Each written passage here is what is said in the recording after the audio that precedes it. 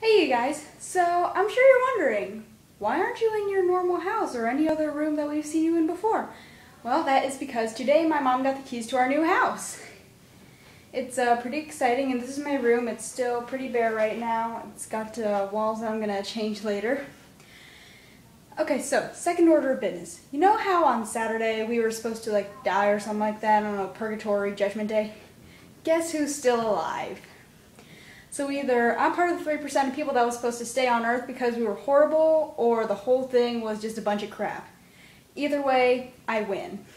And I'm sure everybody else does too. Oh, and we are fostering 3 new kittens now. I'm going to make a little video of them if I can find them. They're kind of shy right now, but I'm sure I'm going to get them out and play with them. And I'll upload a video of them soon. So, yeah, that's pretty much everything that's going on right now. I only have 9 days of school left, so I'm so excited. I can't wait to get out of there.